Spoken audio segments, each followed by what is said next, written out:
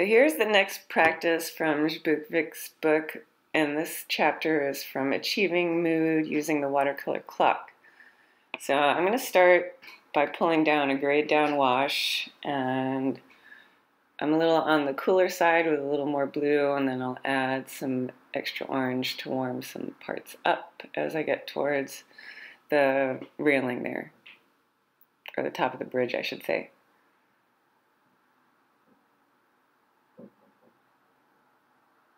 This is a half sheet, and I'm on about 30-degree angle to help pull down this wash. Lots of water. And I'll skip a couple of little holes and keep my bridge open where the pavement is. And I'm going to pull down all of this area. And once I get to the water, I'm going to start switching over back to a more bluer mixture. And some more warm on the side where the bridge is for the underpainting. So while it's still wet, I'm going to start adding in my yellows where that big tree is at, and dashing in some oranges and browns and spritzing it. Just trying to get some interesting mix going on here.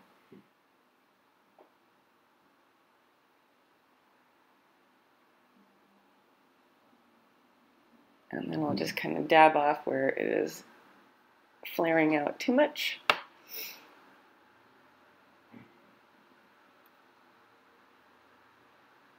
And I'm just going to kind of slice into here with some sort of brown mix with the orange and blue and start creating my water. So I'm drawing a little too quickly here, and I'm getting hard edges, so I'll just come in and re-wet this area.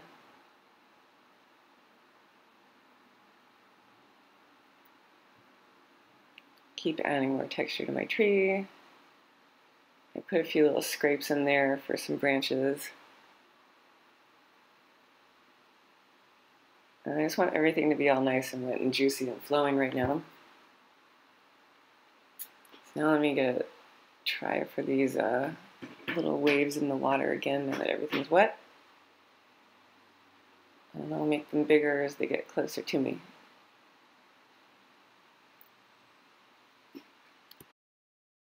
So now it's time to start pulling the midtones across. So I mixed up a thicker batch of that purpley blue that's been grayed down, and I'm still skipping little holes to break it up a little bit and adding some more darks, spritzing it. I want lots of texture in here. And the center area, I'm just going to sort of blot away so that it looks a little bit faded and foggy in there.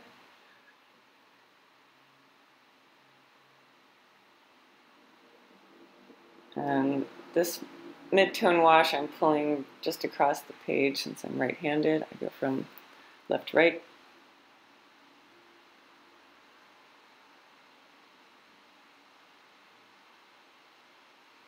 And I want these shapes to be a bit loose and wiggly, not too tight.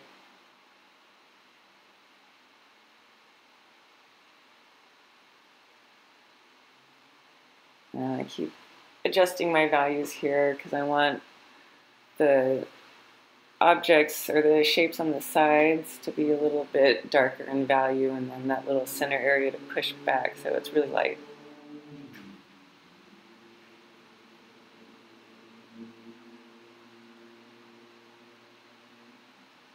And carve around the tree to shape it a little bit better.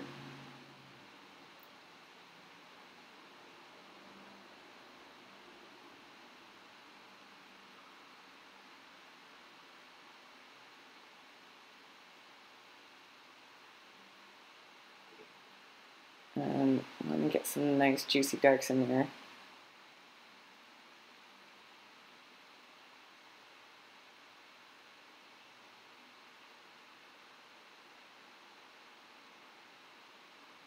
So now when I start putting in the back part of the bridge, I want to have a little bit of suggestion of detail there, so I skip around.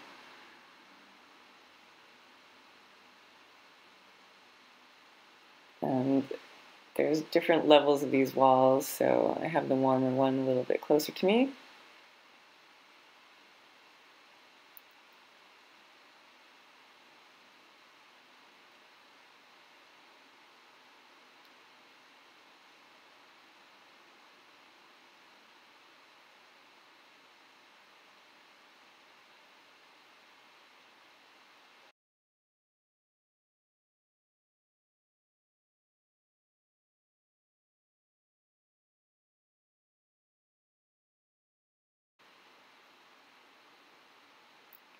And then with my smaller detailed brush, I put in all the little cars and people over here on the sides. And I skip around where the highlights are at so that you can see the different objects or definition from the different cars and people.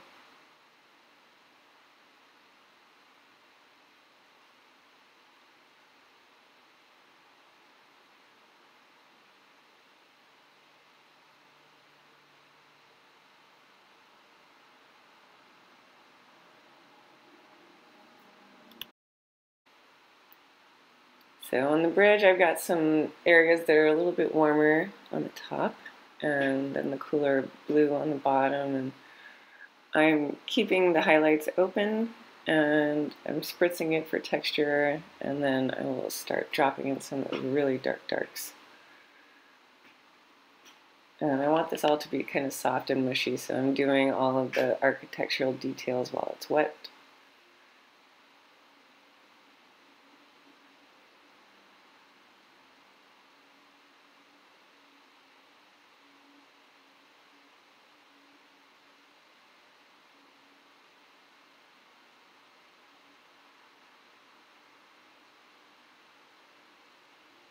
And then I'll make those little wave shapes at the bottom.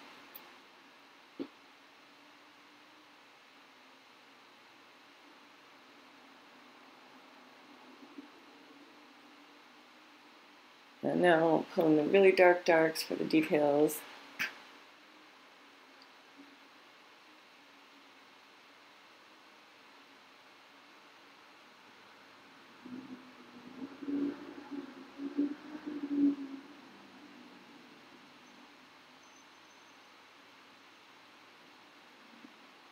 And splatter some blue on there.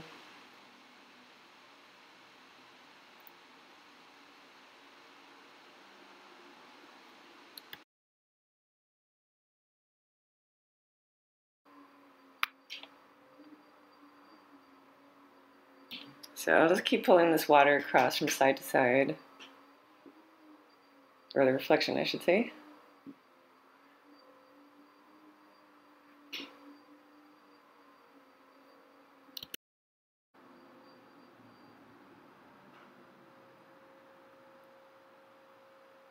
And here I definitely pulled it down too far, so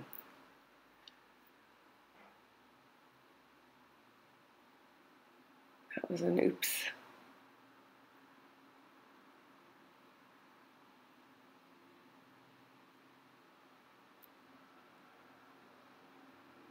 It's okay here. I'm just trying to blot it off as much as I can so it's a little shorter, and well, now I got a dark spot in my water, and that's okay. I'll just try to make it look like it's part of the water.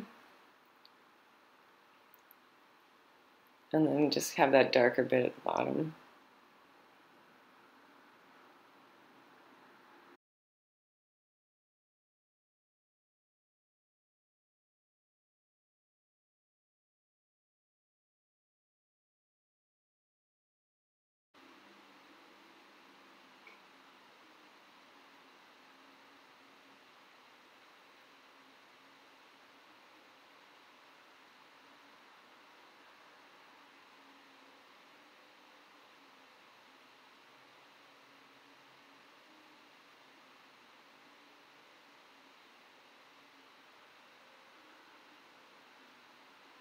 So here I'm painting the people and also pulling in the darks around them so that they are silhouetted, or not silhouetted, but carved out a little bit better.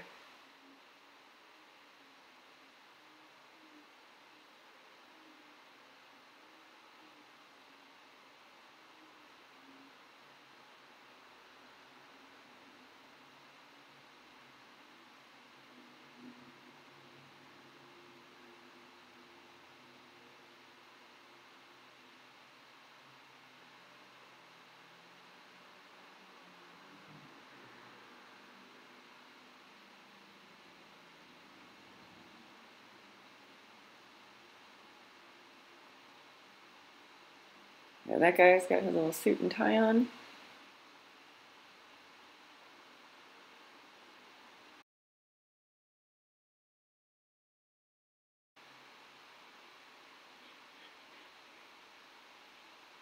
Then the last thing, I'm going to put that gondola boat guy here in the water, and that is some straight cadmium.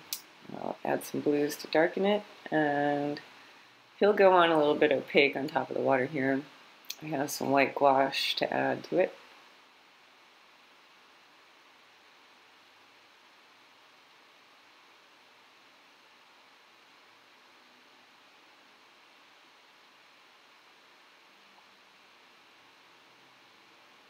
And then don't forget to give that guy a bit of a reflection too.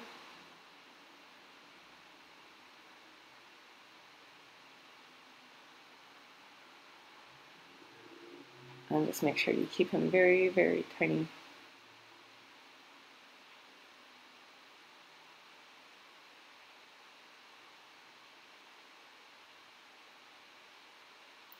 And here I'm just going to add a little bit more warm tones into this foreground area where the boat's reflecting. And a bunch of tiny little birds. And then that's it for this one.